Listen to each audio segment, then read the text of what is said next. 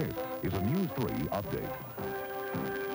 Good afternoon, I'm Pam Crittenden. It appears a school for potential high school dropouts will be saved from budget cuts. We'll explain on News 3 at 6. Are the back taxes owed by John Ford becoming an issue in the campaign for Shelby County trustee? Debbie McIntyre examines the controversy. Plus, a Germantown man is killed in a plane crash in Alabama. Those are just some of the stories you'll see on News 3 at 6. Join us. This is a News 3 update. Good afternoon, I'm Jerry Tate. There's a strong show of support today for an embattled high school principal. On News 3 at 6, Brenda Boudreau examines the controversy surrounding Dorsey Patterson.